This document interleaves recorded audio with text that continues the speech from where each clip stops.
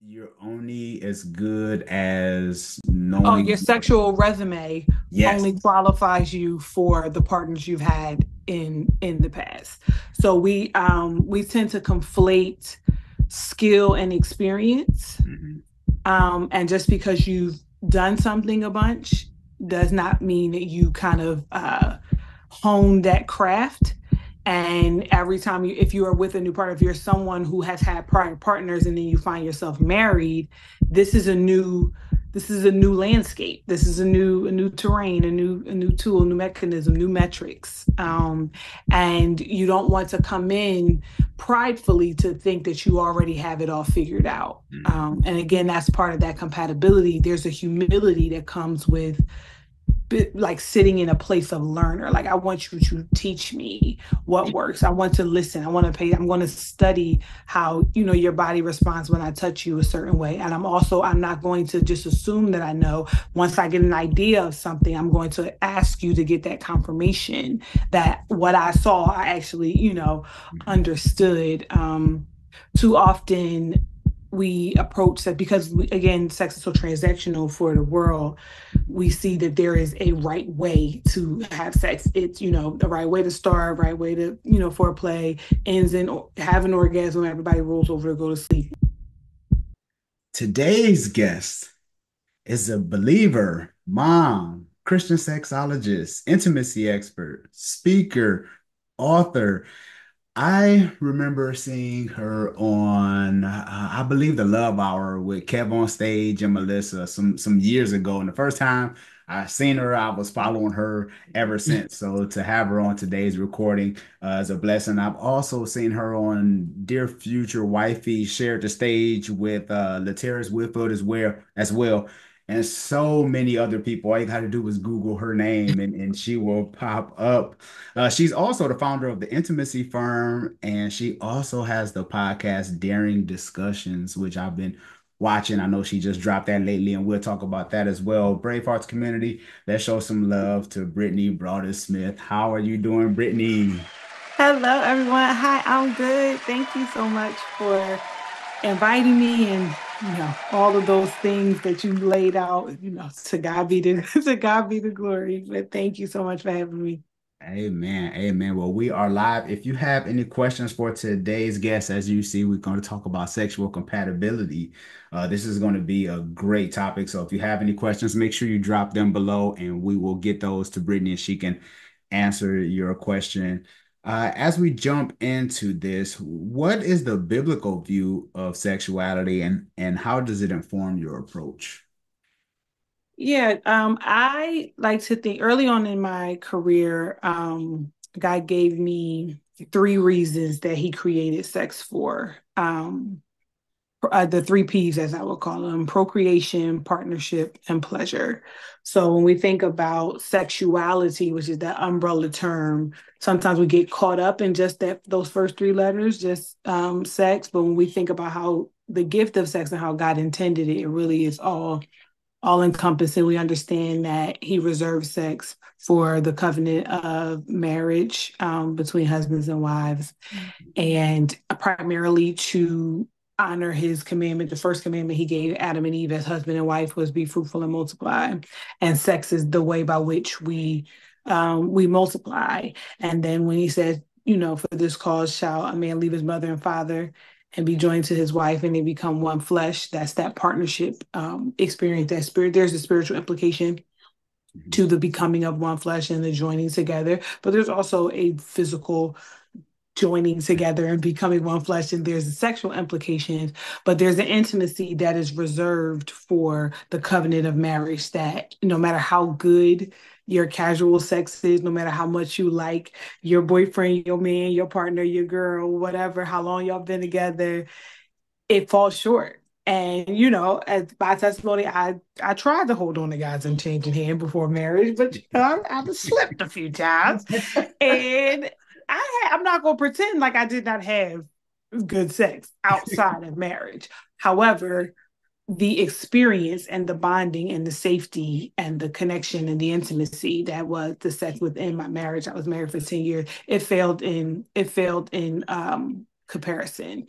And then lastly, pleasure. God, in his infinite sovereignty and wisdom, when he intricately designed our bodies, he did so, created us as sexual beings again to continue on earth. But he's omnipotent and sovereign. He did not have to give us erogenous zones. He did not have to give us the clitoris. He didn't have to give us the frenulum. He didn't have to, create that nerve ending that drives from that flows from your nipples to your genitals. He didn't have to do that, nor was it some type of technological marvel or something that happened by evolution. When he saw all that he had made and said that it was very good, all of that was already there. So, I believe that he wants us to, I mean, he's obsessed with babies. And I'm like, okay, God, we get it. He wants us to continue having kids, but also he wants us to join together and connect together with our spouses and also feel good about it. And feel good while we are doing it. So, and that informs my work because everything that I do is to help people in come together or understand or grow in their knowledge of sexuality as it falls under those three umbrellas, whether it be procreation, partnership, or pleasure, with the primary one being the partnership with the agency, the intimacy firm, was to really understand God's heart for sex, intimacy, and relationships and really get back to the communal experience, the relational experience, that human on human, life on life experience that I think God intended. And as we get further more steeped in this fallen world, life has become so transactional. So that's why the intimacy firm was created to kind of like bring God's word back to the forefront and how he wanted his creation to commune with one another. Mm-hmm, mm-hmm. Amen to that. I love it because I would like to ask you in your own in the book of Brittany, like how Mhm. would you define sexual compatibility? And sexual compatibility for me is when you all have found that place in the culture of sex in your marriage where yes and no both have as safe a place to land, where you have become students of each other's bodies, um, where you are experts of your own body and you are both student. You kind of do that dance between student and professor, student and teacher, if you will, depending on the situation. You are both invested in the health of the sexual culture. Um, and you invest in how you take care of your own body, the conversation that you have, the do you invest in improving your relationship with sex because you believe that that will impact your sexual relationship, and you all are showing up as what I like to call wise lovers, and that is as opposed to just a good lover. A wise lover is someone who takes the information provided to them by their partner about what works, what doesn't work, what they like, what they're interested in, what is a hard pass, and then they apply it. We know that wisdom is knowledge applied. And so sexual compatibility is when you found someone you can be wise with. And it's equitable and relational, and we are thrilled by the sexual expression in our marriage, and not one person feels like they're being consumed, but they're also like they're being enjoyed, and sex is an experience and not a chore. So I don't think that there's one act like, oh, you make me climax or they make me climax or they do that move. I don't think that that's compatibility. It's wonderful when it happens, but I do believe that sexual compatibility is created and not found. Mm-hmm. I like that. Yeah. So it's really that intimacy piece where you really take the time to get to understand each other Absolutely. likes and dislikes because a lot of times Absolutely. if people don't have that conversation.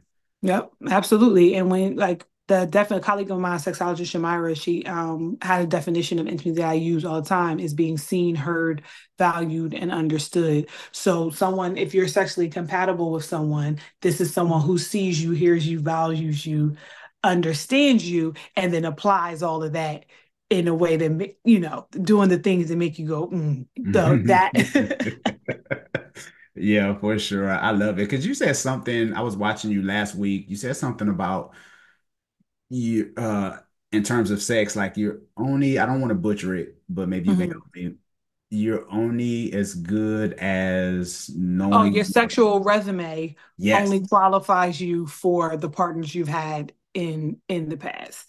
So we tend to conflate skill and experience. Hmm. And just because you've done something a bunch does not mean that you kind of hone that craft.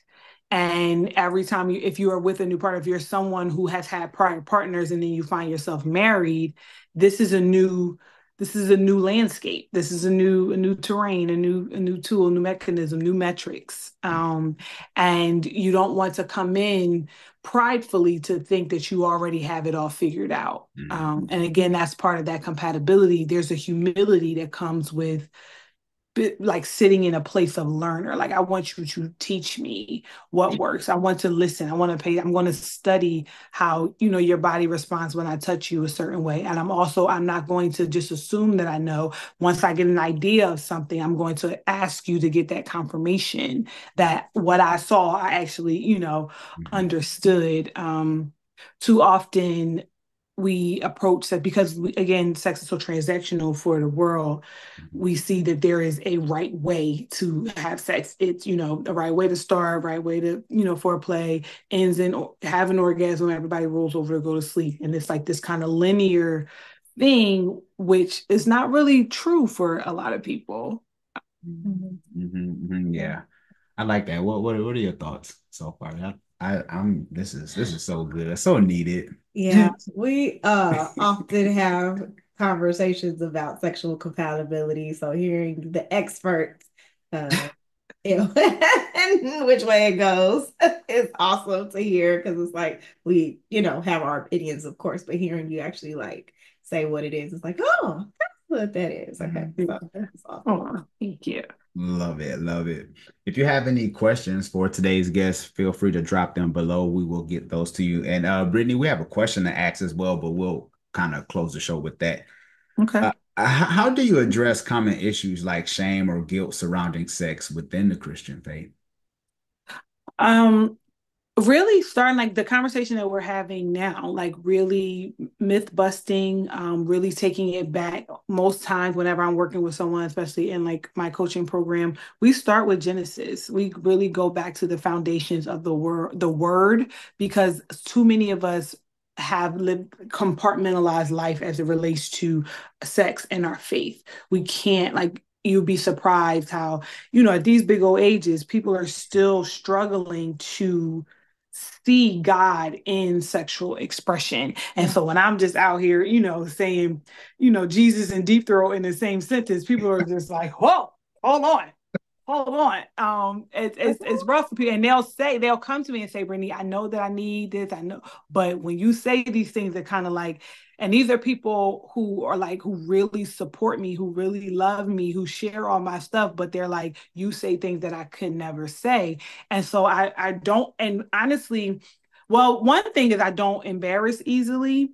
So me and shame have a really unique relationship. So when people say like, I cannot believe you said, I'm like, wow. Like, and I'm not ignorant of the culture of Yeah. church and purity culture, especially Mhm. like black church and all that. Like, I get it, I see where it comes from, but I believe that God it's probably because what he called me to, he graced me not to have to carry now carry that. Now I carry conviction about other things real bad. And he'd be like, girl, you still on that? I didn't let that go. That was 10 years ago. Why are you still there? So I'm not acting like I don't know. So I truly get it. It's just this particular thing Yeah. I don't, but because I don't, I am able to sit outside and have a more objective view as I'm walking people through discovering the source of the shame, right? We can't get over shame until we understand the source. It's just like we can't just say, oh, I feel shame because I feel like sex is dirty. I was always taught that sex was dirty. That's too general. Like, we got to peel, okay, you were taught sex was dirty.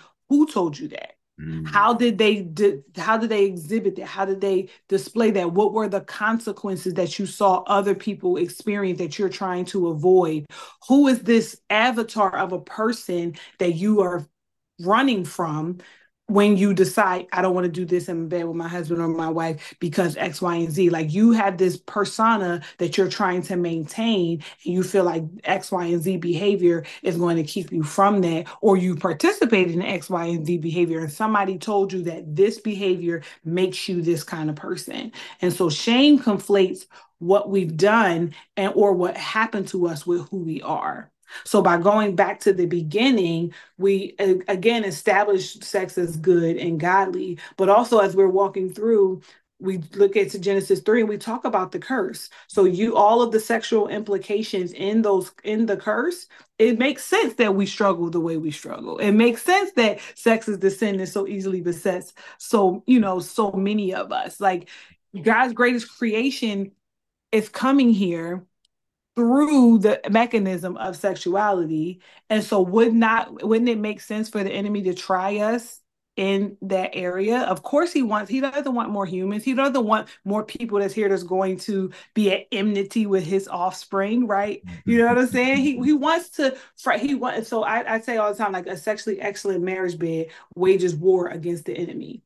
Because when you are when that's intact, it's a good almost a guaranteed sign that everything else is intact. Maybe not perfect, but if y'all can figure out how to do it and everybody is pleased, and it's not like that compliance, one person just showing up because this is my duty, but we really here because we want to be here, then y'all can figure out what's going on with the dishes and who's going to take the kids over to Aunt Myrtle's. Like, okay, if we can figure out how to get naked together, we can figure out these bits. And you know what I'm saying? And so the indication, the culture of sex in your relationship, in your marriage, is an indication of the culture of your marriage. And so to overcome shame, I am big on lowest common denominator, bring it down to bite-sized bits, because when it's bite-sized and it's tangible, then it can be held accountable. And when we really be one step at a time, people, when we talk, like we kind of generalize things. I was like, let's bring it back. Okay, you said this. Who told you that?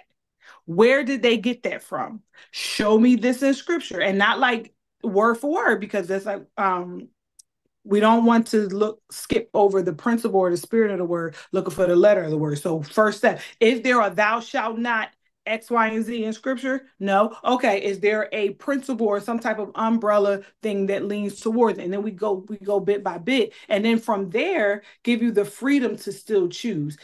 If you've worked through the shame of oral sex because you feel like only certain type of women or certain type of men, do that, and then you decide like I don't feel shame about it, I don't feel guilty about it, I just don't like it, that's okay too. Because sexual freedom is not, and freeing from shame is not, oh, now I'm into everything.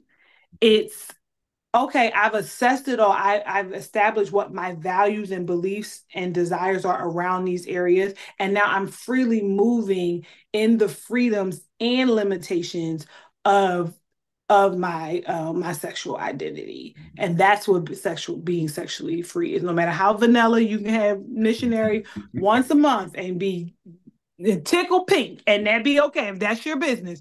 Or you could be live to that, watch out now, and that's your business, as long as you ain't bringing nobody else in, it ain't involve no kids or no type of, and consent is there, have thine own way. Okay. And so that's how I work through shame, is really to just present God's gift from his word and help people walk through and parcel out these sexual supposed to be's. I think a lot of shame also comes because we feel like there is one way to be sexual, and shame comes in when we don't measure up or we exceed whatever we've been presented as the model sexual being. Mm. Mm. And that's kind of, so it's kind of, are you saying like that's kind of more like what we see in culture as far as like what we consider like the ultimate Yeah, sexual experience? it's a yes, and we see it in culture. We see it in culture is a big word, right? We see it in culture as in we see it in society. We see it in the news. We see it on the media. We see it on social media. But we also see it in our families. We see it in those we look up to. We've seen it growing up. We heard it or heard about it, or watched from afar with our parents or grandparents.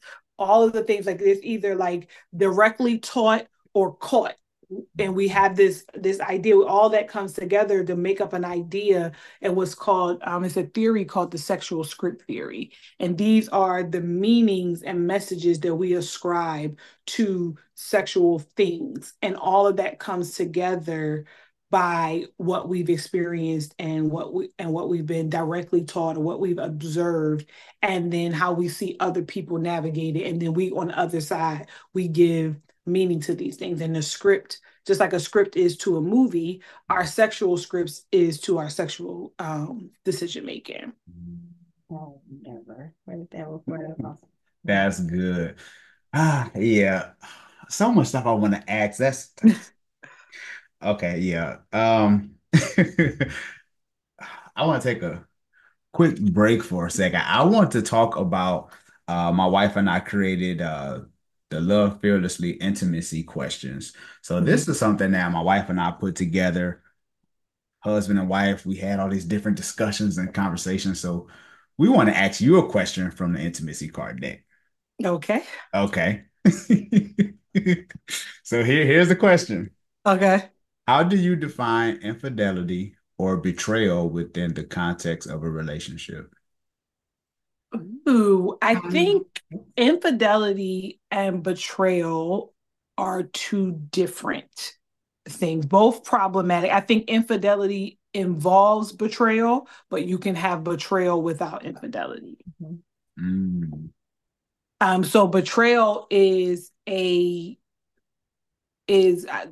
to use, I hate to use the word in the definition, but when there is a area of trust and agreed upon relationship norm that you betrayed, meaning you did not show up in the way that you promised. You did not keep your word around this particular interaction or engagement. We've set this particular boundary for our relationship, and you've betrayed my trust that you were going to comply or move in alignment with, or led me to believe that you were moving in alignment with this thing when you actually were not.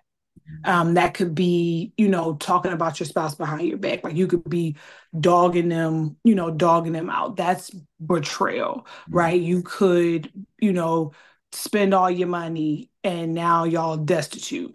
That's a sort of, betrayal. You could be, at a strip club, doing other money. That's not infidelity per se, but still a betrayal nonetheless, if that type of entertainment is not anything that has ever been discussed, ever been agreed upon, or was discussed and you went ahead and it was clear that that was a problem and then you went ahead and did it anyway, right? But as far as infidelity, for me, infidelity encompasses anything physically, verbally, or emotionally that if your partner was in the room, they would have a problem. Not just that they would have a problem, because there's things that we're a little bit possessive as a people.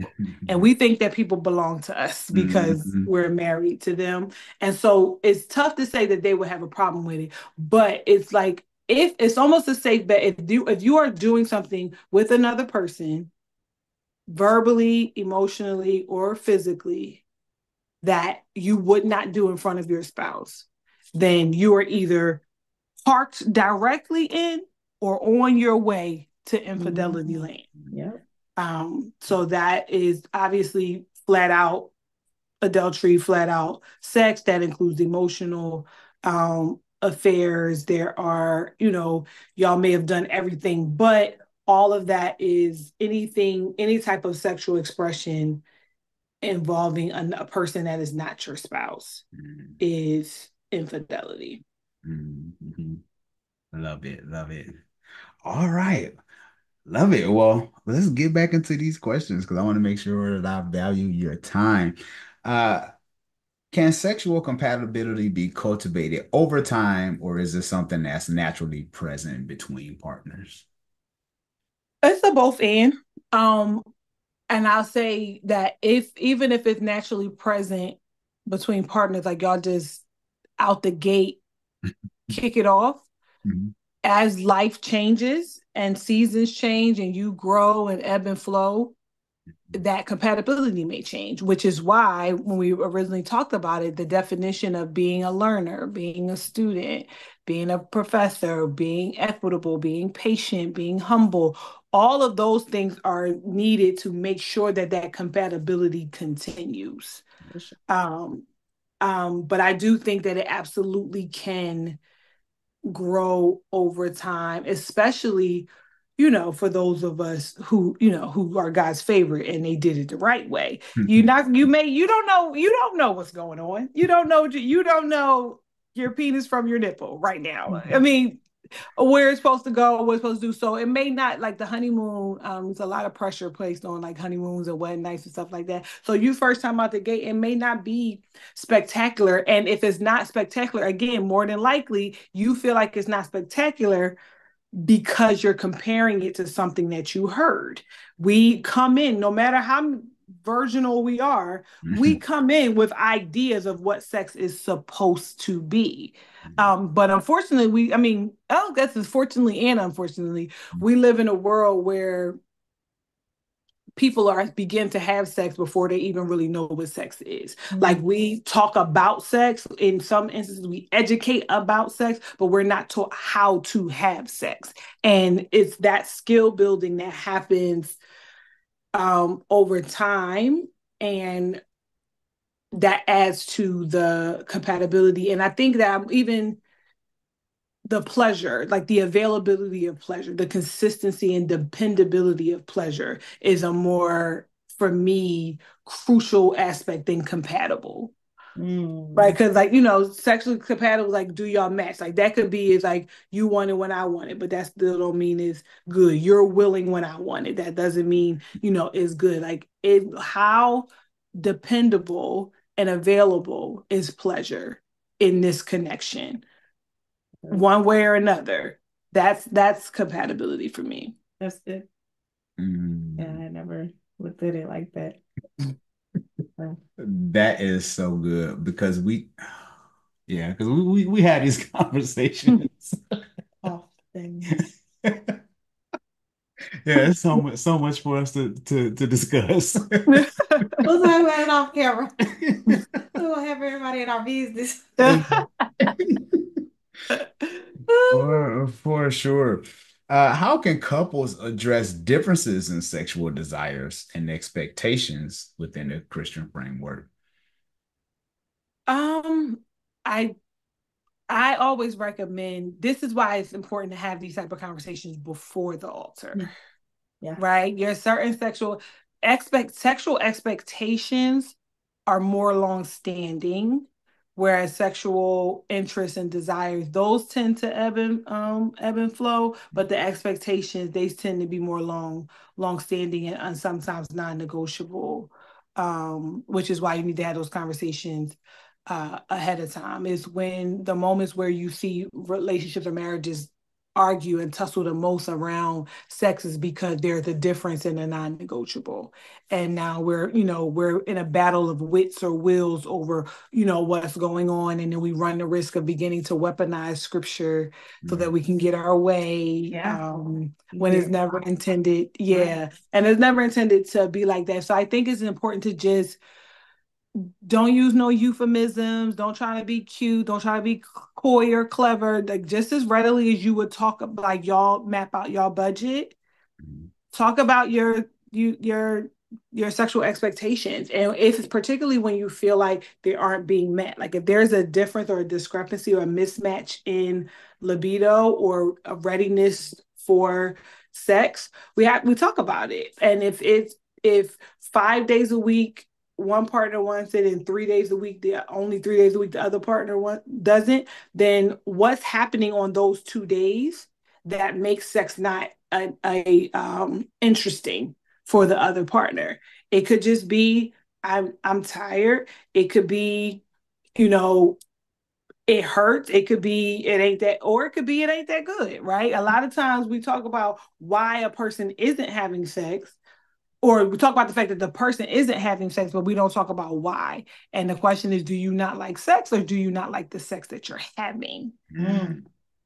And so if we peel back those layers, right? Because it could be so simple as because you want to always do it at nighttime and I got to get up early. So if you get up early in the morning, we can do it every day. And so and then what happens? Like, but sex supposed to happen at night, or I don't want to get up early, or I don't want to break my sleep. And there we go. Now we got those non-negotiables or those, important details we're bumping heads. And so if one person were to humble themselves and shift, a lot of times it's small things. A lot of times it's a matter of scheduling sex. Like you can get sex more consistent when you put it on the calendar. If you have to schedule a babysitter and grandma comes over and takes the kids for 5 hours every single Thursday, then every single Thursday is our sex day. So why are we fighting about not having sex on Tuesday when the kids are running amok, when we know Thursday she won't be here? So we can sit and text and send, describe in great detail all the things I'm going to do to you Thursday at 5:02.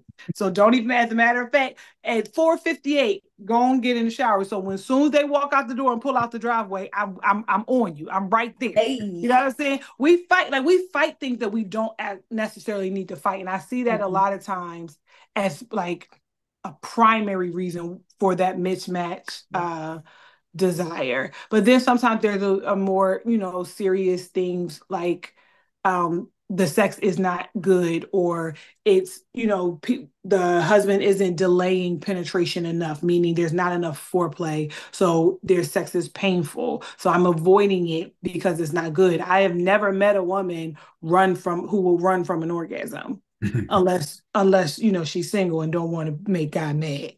But I've never met a wife who is going to run from a freely available orgasm where she feels centered and she feels important and she feels cared for, as opposed to just consumed. And husbands, while they may take or participate in the compliant sex, they don't want that. Nobody wants compliant sex. When you be like, all right, sure, here I come. They may go along with it, they'll take but it. But men want to be wanted too. Men want to look, as much as they walk around scratching and clawing that life back, like, you gonna give me something later. Men want to be asked, are you gonna give me something later? They may not say it, they may be too cool for school, they may be a little more, laid back, but they want to hear that. They want to feel that. And I think that, pride and silence wreaks havoc on those type of things. So to answer your question, we need to lay all of that down and just lay our cards up on the table about what's going on, what your desires are, what's missing, how you're feeling, and also what the issue is, and allow each partner to feel how they feel. So if you have someone who is higher desire, more spontaneous desire, they are going to have sex on their mind more often. It doesn't have to be anything particular special going on. It's Tuesday and you blinked too long. Now I want some. It does, and there's nothing wrong with that. But it's easier for us to tell the other person they're doing too much or not enough than it is for us to look at maybe we need to pick it up or slow it down. So yeah. I love it. Love it. So how do you tell someone like this, especially if you're married, how do you tell someone like the sex isn't good? Like how do you break the ice on that? Well, there is a good way and then there's my way. See, I don't have time for all the hemming and the hawing. Hey, I don't like this. What can we do about it? That's me. I am a straightforward, cut to the chase, with tact, right? With respect. But there's this presumption, and it's not necessarily an untrue one, that, for example, that men's egos are so fragile that you don't want to tell them that it's not good. You don't want to tell your husband that you don't like it because you don't want him to, feel away. That doesn't make sense. There's a maturity. If that is the case, if I can't tell you to stop putting your tongue in my ear, we have bigger issues. So I'm supposed to sit here soggy eared because I don't want to hurt your feelings. Meanwhile, you humping and pumping away, and then you climaxing in La La Land, and now I got to get up and get a towel, and About your feel ear. like I just came from the water park, and like it doesn't make any sense. It doesn't serve individuals. It doesn't serve the union. So I definitely recommend you having a conversation when nothing else is going on, and have it in a way where in that same environment where you would have any other seemingly tough conversation, right? Like, some people, when we're in the middle of it, if your partner is not like a think on the fly, move with their feet type of person, and when they go to do that move that they always do after the fifth pump, maybe it's not the right time then to say, I hate that pump. Like, you should have probably told them that beforehand to give them time to wrap their heads around it. Or if you feel like they're good in the moment because they need visual aids, then don't tell them over dinner and then expect them to remember, because when you told them about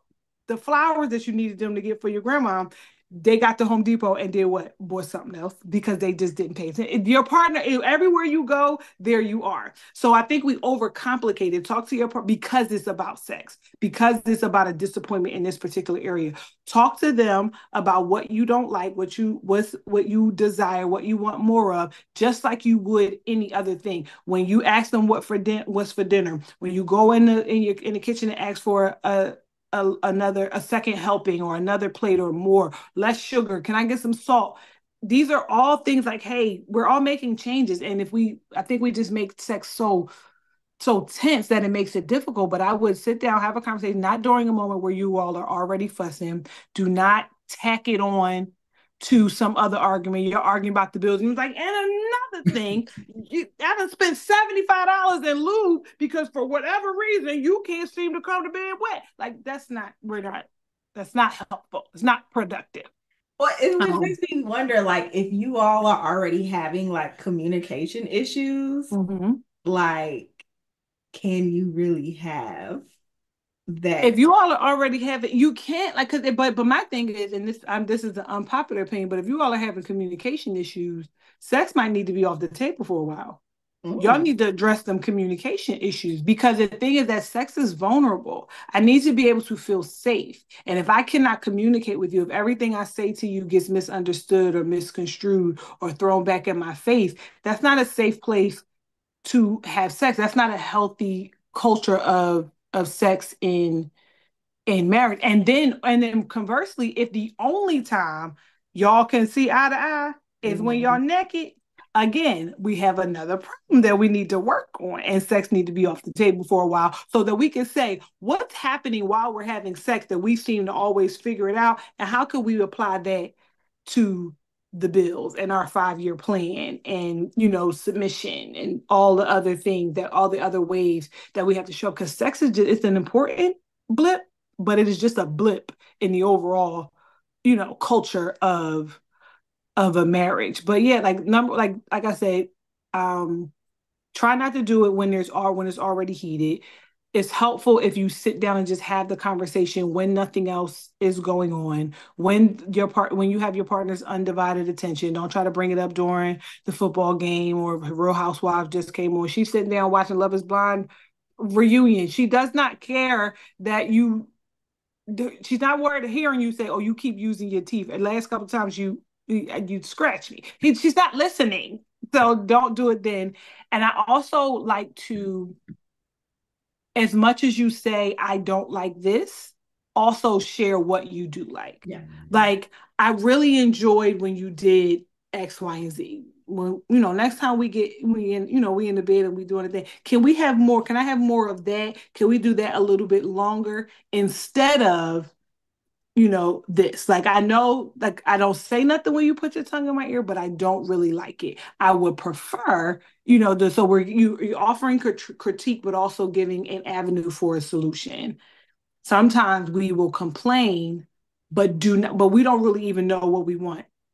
We know what we don't want, but we don't know what we do want. So we'll complain and tell our partners to stop doing X, Y, and Z, but are not able to offer any other solution. So now you just stripped away from them everything that they knew to be accurate or true about their sexual prowess, and then you left them to figure it out on their own, which also causes that kind of, ego or aggression or sadness or like, and then, some people are like, well, I guess I just don't do nothing right. You said that one, not nothing. Now you want to catastrophize. Please get out my face. And now we're arguing about other things because, like you said, we're not communicating well. Well, this made me think of something else. Like, I think a lot of time, especially in the Christian community, women are made to feel that they have to have sex with their husbands, otherwise their husband's gonna leave, and like our literal existence is here to satisfy our husbands sexually, like because we're the only ones who can please them, and we're only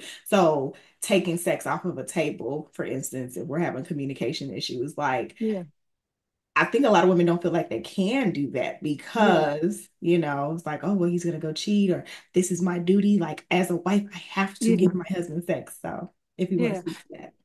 Yeah, so there's a difference. That's, Corinthians, do not withhold, but for a time, unless you agree for fasting, because you'll be tempted and all those things. So,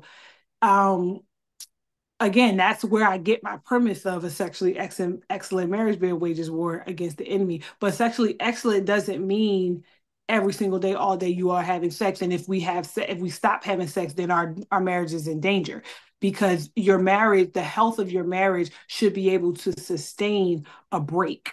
Yeah. Right. And there's a difference between withholding. The scripture says, do not withhold, and denying. No tonight or no right now. And even in scripture, there's a allowance but for a time. Right. And it says for fasting, but for in that moment, we're trying to figure something out. And if it includes fasting, then hallelujah, because these things come by fasting and praying. And so we fast, but also we're spending some time just seeing each other. Like we need to take a step back. We need to increase our intimacy. We need to increase our sensuality, all of those things to establish, let that be, the pilot, if you will, the pilot, like for this, ecstasy and, this flame that when people talk about all the time, like how to keep it spicy, how to, bring it light it back up or whatever, all of the euphemism that we use about like bringing that spark back. Taking it back, because we can get lost in sex sometimes when it's transactional. We just kind of wham bam, thank you, ma'am, and go on about our business. But it's the intimacy that happens on the day-to-day surrounding your relationship that makes that sexual experience that much more. I like to say empathy, which is honoring your partner as a human, leads to intimacy, which is that being seen, heard, valued, and understood, which then leads to ecstasy. Right? We try to put arrows before agape. You got to you can't even hold the door for me and you want me to drop it low? Like, yeah. Every time you go to the store, you bring me a cheesesteak. Like I've been vegan for 10 years. You don't pay me no time. Yeah.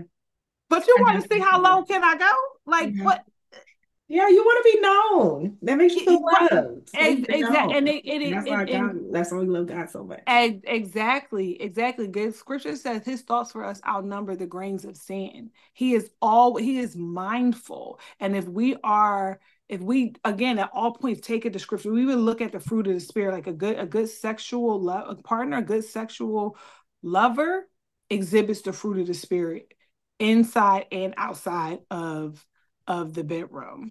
And that just work and the sex then is just a physical expression of the things that are already there and already bubbling over. But to your question about not feeling like you have to, because what's the alternative, right? If you feel like it's your duty and you say not tonight or no, or you feel like you can't, if he takes it or makes you do it anyway, now we're talking about something else, right? Because consent, 1 Corinthians, 6 or 7, whichever that scripture is, does not circumvent consent.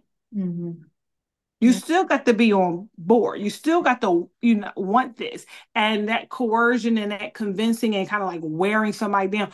Sex you should never convince somebody to have sex with you. And then if you are the partner who are consistently saying no or not tonight, you should not have to be convinced to have sex. Like if you got to be talked into it, then there's another conversation that is not being had.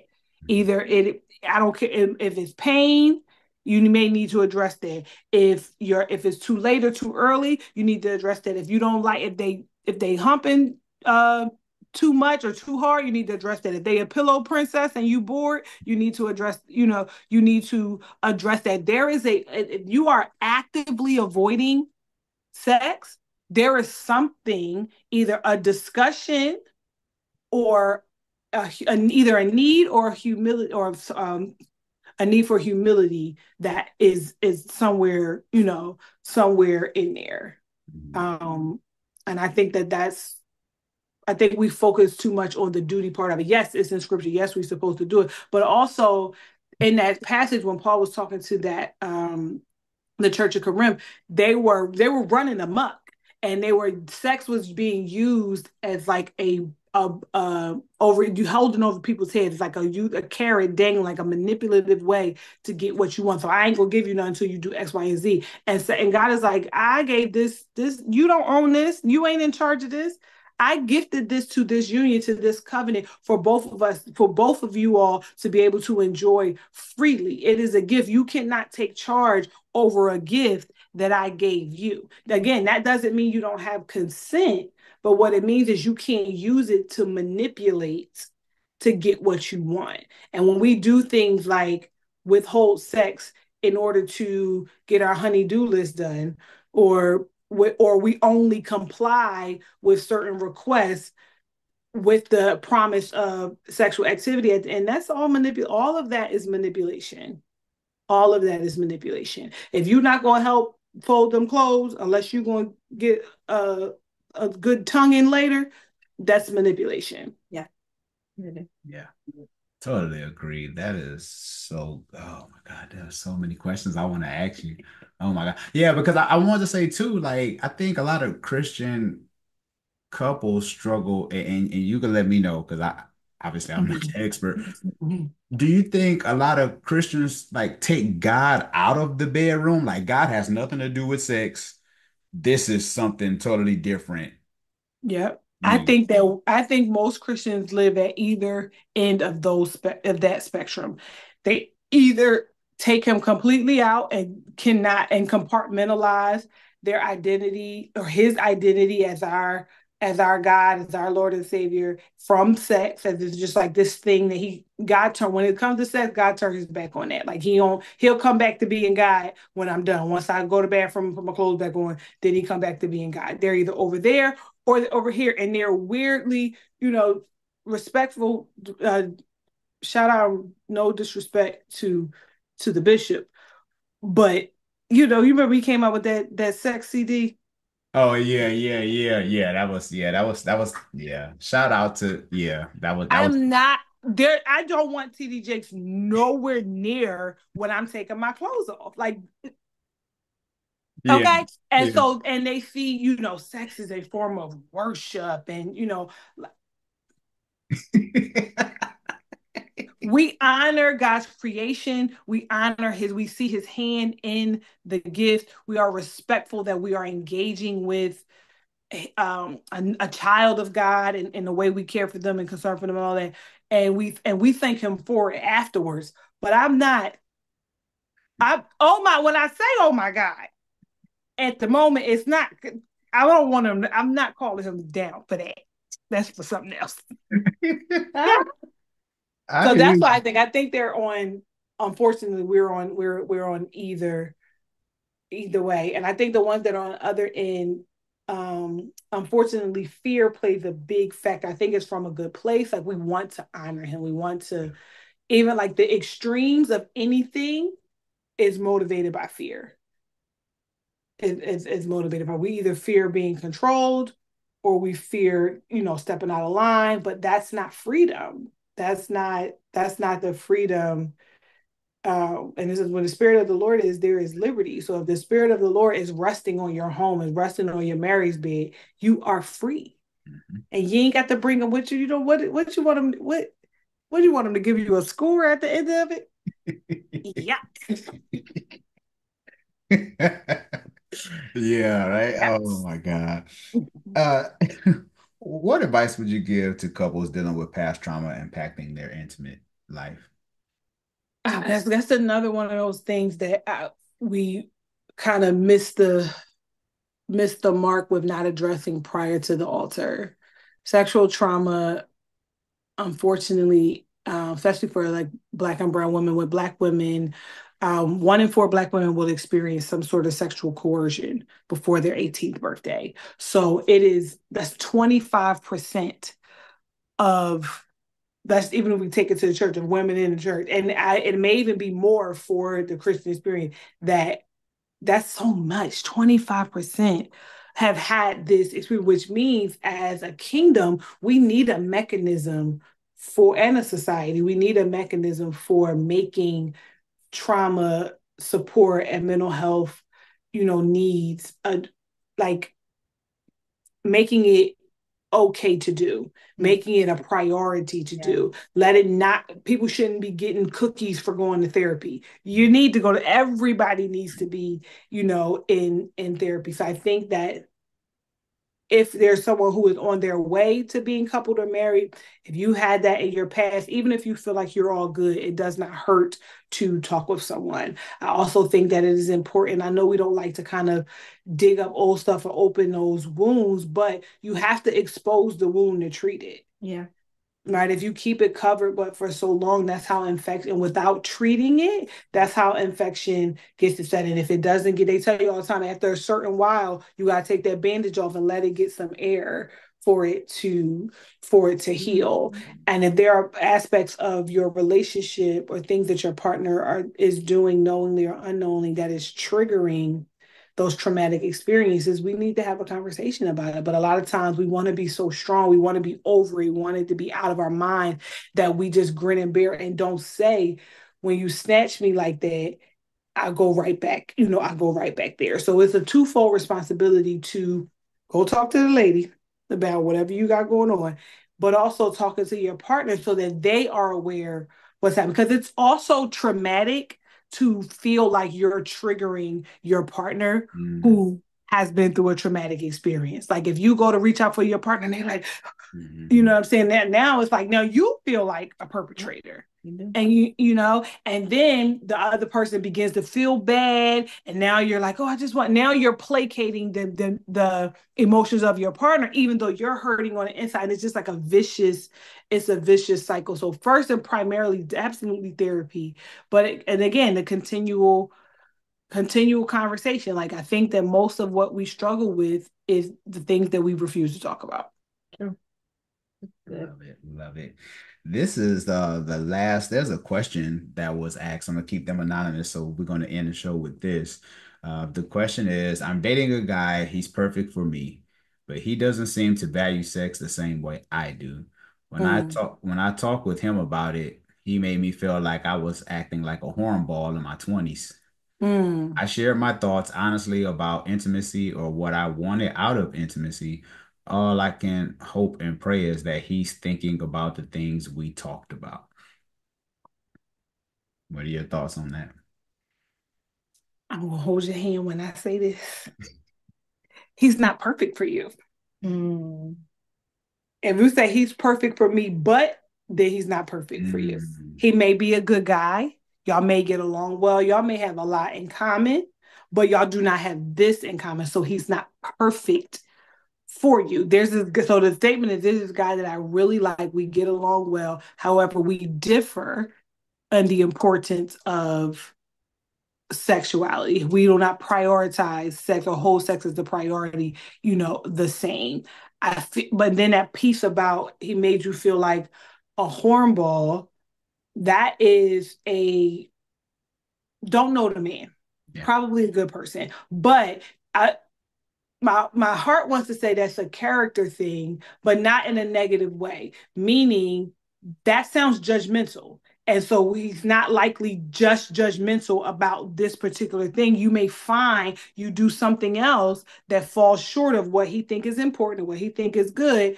He may say or act or make you feel in a particular way. Now, the other piece to that, though, is I don't believe that anybody can make you feel anything that you don't even remotely already feel yourself. Yeah.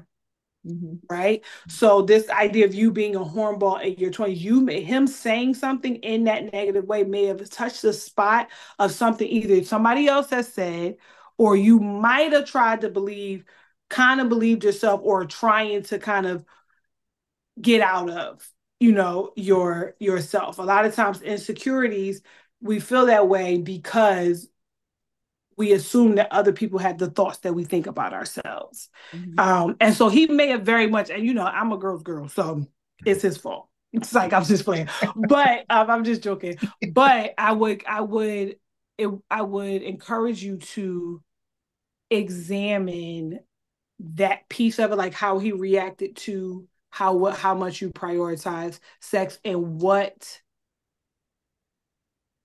is likely to change about that, right? Because you said, I hope that he's thinking about this, and he may need to think about it. Especially if y'all are believers, and he may have compartmentalized, like, I'm not thinking about sex. I don't want to hear about it. I need to be in with my blinders on, in my zone, so that I can get on to the other side. And so thinking about that in a moment may be, too much. But if this is just who he is, then you have to ask yourself 5, 10, 20 years from now. It's easy when y'all are just dating and be like, oh, we'll get to that. But when you get your license and you ready to go for a drive, and he's like, then what are we going to do? This, we're not talking about him, whether he prioritized travel or not. He don't like to travel. I catch you, watch my dance. I'm gonna go. I see you when I get home. Like, you ain't got to be, you ain't got to be with me. You like gospel, like Shirley Caesar, holler screaming gospel, and he's CCM. Go on, you take that guitar music, and you'll go in the basement with that. And for me and my house, we finna be speaking in tongues and throwing oil around up here. Y'all can figure that out. But this is how we prioritize sex, and how you are made to feel about how important sex is in your life. That's something to consider. I'm never gonna tell nobody to leave their man unless he putting his hands on them. But something to consider. A further conversation to be had. This is not something that you can hope or assume. You ain't got to beat them over the head with it, but we definitely need to revisit this conversation before we take this any further. Yeah, for sure. Wow. Brittany, this has been a phenomenal episode. Thank you so much for taking some time out of your day to be a guest. Like, absolutely. I greatly appreciate this. I told my wife, I was like, you got to be on with me. Like, I get to interview Brittany. You got to come on with me. Absolutely. I appreciate you all's support. I can always count on you to comment and share, and I just appreciate, like, because I see, also that the work that you all are doing, and just, it's an honor, and I consider you a co-laborer in in this field, as someone who was married for 10 years and thinking of, trusting the Lord for the next go around. It is indeed scary to remarry, okay? Okay. This was a pleasure. It was absolutely an honor. So I really appreciate you for allowing me to share your platform. Wow, thank you so much. Well, can you let everyone know how they can get in touch with you, what you got going on, all that good stuff? Absolutely. So I am at the Intimacy Firm on everything. My primary platform is Instagram. I play around on TikTok sometimes, but that's gonna close in January, so we'll know what's up. We'll know what's up with that. But and then my website, if you want to get in touch with me directly, my website is the Intimacy Firm, www.theintimacyfirm.com. If you want to consider, intimacy coaching, I have a program called Naked and Unashamed, Building Sexual Confidence as a Christian Woman. That's for single or married women. And I also have a intensive intimacy program for couples who are trying to, get back on track. And as shared earlier, my podcast, Daring Discussions, is out now. Episode 5 just dropped today. It comes every Tuesday at 10 a.m. Eastern Standard Time on YouTube, and at midnight on all of your audio platforms. I'm trying to get my watch hours up. So it would be a wonderful blessing if y'all could go on over there. I don't care if y'all just play the playlist and just let it play in your background while you go wash the dishes. That's your business. Or put it on your TV and then go to work. I don't care. We just need to get to the 4,000. Okay. Please and thank you. But, Amen. Amen. Well, y'all heard Brittany. Make sure y'all get those watch hours up. Yes. Because I was watching you at work today, and you talked about with the masturbation and how God wasn't a priority because that became first, and then the food and child, telling all my biz. I went up there, got in front of that camera, and told all my business. I said, my God, I said, Lord, you better save 10,000 with this. And we'll figure. I need 10,000 to come to Christ behind this because I just laid all my business on Front Street. But it was one of those things where I was like, the question of is masturbation a sin? Questions about pornography, questions about fornication. I get those questions all the time. And I'm like, we're going to talk about masturbation. I can't do it in good conscience and do it justice without my testimony. Yeah. And it was like a balance. Like I know that people look up to me. I know that people, see me as a guide and a source of, whatever. And so sometimes the frailties of the people that you look up to can kind of could lead you astray. And that was my hope. Like, God, I don't want me to share this and then people feel like, oh, well, if she messed up, I might as well go. I didn't want that. But he also kindly reminded me, girl, you're not that powerful. Go say what I told you to say, and I take care of the rest. The outcome is my responsibility. You go do what I said. Amen. I said, okay. We thank you for your obedience. I hang up on you, not in the mood, is what I said. No, that was good. Yeah. It helped me. It helped me prior. I'm like, oh God, so I'm not prioritizing you. So that helped me out to praise God. Yeah. Praise God. Yeah. So amen. It was so we hope that that it could say it's been received really well. I will say that there've been, no negative comments, nobody said anything crazy. But so we'll see. I honestly just pray, regardless of who it reaches, how many numbers it does, as long as it reaches somebody who is ready to is able or strengthened to recommit. Amen. To God. Yeah. No problem. Amen. Well, thank you so much for your time, Brittany. Definitely appreciate the work that you were doing. Continue to touch the people because, Lord, we need you. Thank you. Praise God. Praise God. Thank you again. I appreciate the opportunity. No problem. And I'll get this up as soon as possible. I'll tag you on social media and all the other good stuff. And okay. Yeah, we'll make it work. Awesome. All right. Thank you. All right. Take care. Bye. Bye.